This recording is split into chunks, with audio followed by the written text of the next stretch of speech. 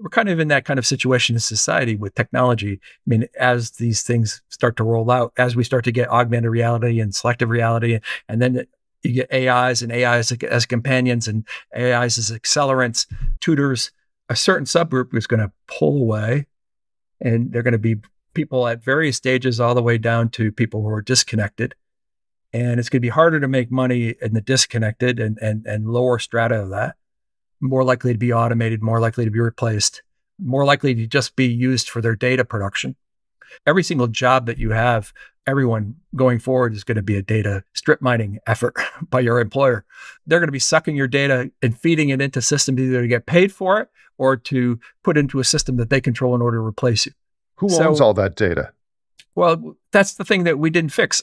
I went in front of the Senate a couple of years ago about social networks and data and how this all works. And it was just before OpenAI hit. And I said, we have to get this data thing right because data is becoming the new oil. It's becoming so important. And it's going to be used. All these social networks are accumulating it, Google included, to build AIs. And people are like, AI is not going to ever happen. But what we need to do is make sure that people have data ownership just as a core right. Otherwise, we're going to be like serfs. We're going to be contributing our labor for free to the nobles and feudal landlords, and our data will be strip mined and excavated. These AIs are going to be the most valuable technological artifacts we've ever created, built off of our data, and we don't have any equity stake in their value.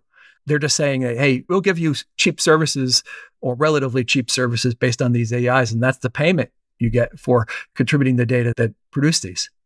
OpenAI wouldn't have been possible without strip mining our data.